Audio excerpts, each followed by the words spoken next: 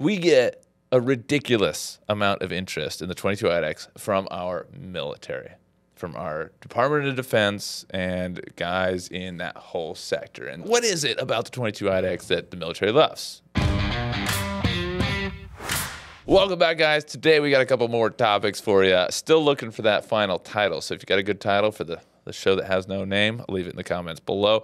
But today we get a ridiculous amount of interest in the 22 IDEX from our military, from our Department of Defense and guys in that whole sector. And sometimes it's guys like Northrop Grumman that serve the DoD. So or maybe the DoD gets served by Northrop Grumman. Am I right? Army, Marine Corps, Navy, Air Force, Space Force, you name it. SpaceX. We're in the SpaceX. We are in there, not military though. What is it about the 22 IDEX that the military loves? I know right out the gate, my first answer is the open source Duet stuff, mainly because it's already known. It's in many printers they already use. It's approved for use. It's not made in China, and they can modify it in any way they possibly want. I think it's because, check this out, government has a lot. That printer could be doing a bunch of different things. So they would rather, and I agree, is the main huge point about the 22, would you rather have one large machine that can do one thing at a time, or would you, for that same price, be able to buy 5 smaller machines that can do 5 different things at the same time? Well, technically 10 different things. Price point's huge for the materials that'll print. The PEKKs, the ULTEMs, the high temp stuff at the 15K price is like, yeah, that's a major advantage. Wonder why, because genuinely, because the government doesn't care about money. Well, there's a few things. Just prints more. We're an American company, and we provide USA support. That's a huge one. Jay just texted me that. He's like, USA support. That's a huge reason they do it. You actually call us. We actually answer the phone. We just answer the phone. But you know, the way it's built, the way it's designed, it's a thick piece of metal that's got all the motion system in there. It does the high temp materials if they need it. They still do a boatload of ABS and nylons and polycarbonates, so it'll do all those with flying colors. Then it'll do anything under a certain size for the high temps, PEKK, ULTEM, PPSU, you name it.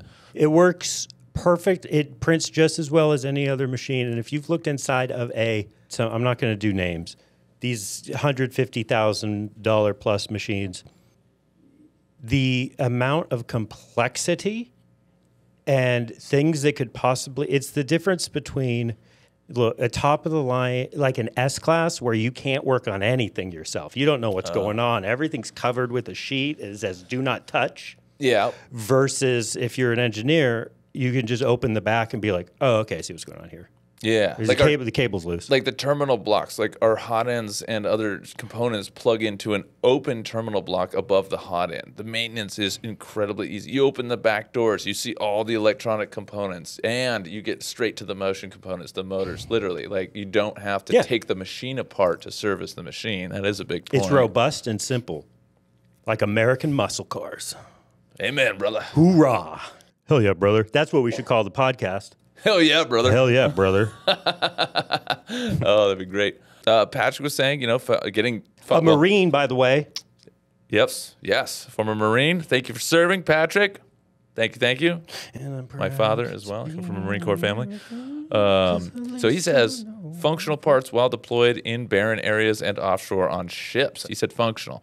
That's the high temp materials. That's the ULTEM 9085, 1010, PEKK, ULTEM, PEKK, PVDF. You know, you name it. The machine prints all of the materials. I think that's one of the big things. At the price point, there's no other machines on the market that print the full gamut of thermoplastics. And what I think is funny is that there are more high temp materials by far than there are low temp materials. Oh yeah. You are with a low temp machine, 300C and no chamber, you are probably about 20% of the materials that exist that you can actually use. Yeah. What would be a good example? Something that's going to be doused in diesel and heat. And seawater. And salt for prolonged periods of time. Oh, yeah. Easy. Yeah. Yeah, so that's Navy. Different chemical. Yeah. Air Force, they only... What is the Air Force's favorite material? All the ones that are UL94 V0 FST they like rated. ULTEM 9085. Yeah. Polyether, because you get a fire in that cockpit. Let's hope it doesn't happen. But you do. What does it do? The fire just goes away. It self-extinguishes and it stops smoking. Oh, man. Should I just light? Because I want to burn some 9085 right now. Well, I don't want to smoke us out in the studio yet. Yeah, but that's the beauty. It won't. Bazinga. Bazinga. I want that in the final version. Do you hear that? What? It's the plug. By the way, guys, thank you so much for watching. If you're enjoying this content, we sell 3D printers, 3D scanners, and the software to run it, FDM, SLS, SLA, you name it, we got it all. And that's what supports us and lets us create content like this for you. So if you enjoy this, please leave a comment, leave a like, subscribe. And if you really want to get into something for your business, give us a call, shoot us an email. We are absolutely here to help you. Don't forget to hit that notification bell. Seriously, subscribe. What were we talking about? Okay, military. In-field operations or remote deployments. In-field operations or remote deployments, their ability to quickly prototype or repair equipment. I mean, that's the reason for any 3D printer, really. I think the big deal is this is a high-temp printer that everything is accessible to you, and if you have experience in mechanical stuff, CNC, you can take this thing apart and put it back together. Like, no problem. No problem. Without a manual. Without a manual, because it's all common sense, as opposed to grossly over-engineered and over-. There's nothing wrong with over-engineered, except when you need repeatability and reliability. So it's simple and functional. It just, and it's, like I said, you can take it apart in the field. It's got a great price point. It doesn't compare to anything else, and it's made by an American company, Vision Minor. If you've used 3D printers before or built one, you need to know more than the slicer. But if you've worked around CNC, a machine shop, you can take that thing apart, field strip it, and put it back together with easily replaceable parts.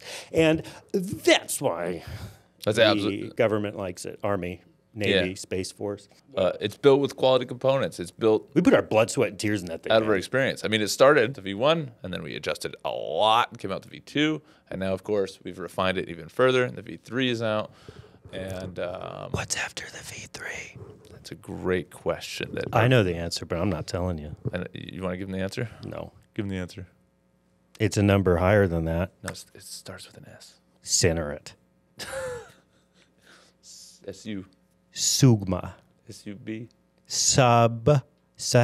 What are you... Subscribe and you'll see what's after the V3. That was not a smooth transition. Bang the gong. That was awesome. Bang the gong. If you're interested in 3D printers, whether that be FDM, SLS, or SLA liquid photopolymer resins, or 3D scanners for reverse engineering, metrology grade inspection with blue lasers and infrared and all that jazz, and the software to run it, we are a one-stop shop that's here to actually consult you and figure out if we have the right thing for your project. If we don't, we'll tell you that.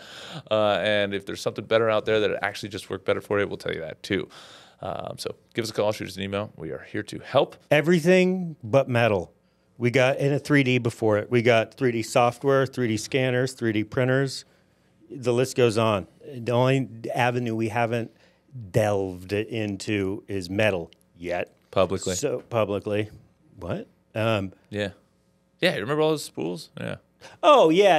I meant like the powder. You know what I mean. Powder. Powder, like titanium? Yeah, we need a whole new facility.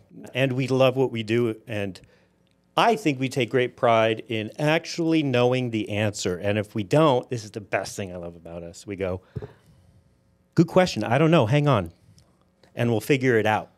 You know when you call a place and you get a cookie cutter answer? Dude, it's so funny. You'll talk to me. You'll talk to me. People like sort of react Ask when they call it. It's like, hey, thank you for calling Vision Minor. And they're like, sales? I'm like, great. Printers or scanners? He's like, scanners. Cool, I can help you. What's up? He's like, Rob, the president. Okay. What? Yeah. Ask for me by name. I'll talk to you. Yeah. Challenge me. My name's Cole.